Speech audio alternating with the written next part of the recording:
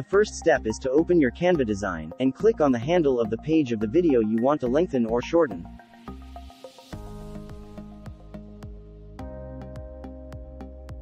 With your mouse, click and drag the handle, then drop it on the place where it will be longer or shorter.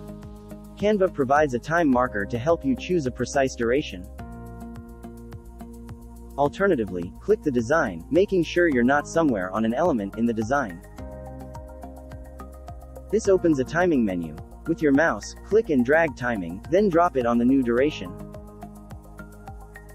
You have the option to click Apply to all pages.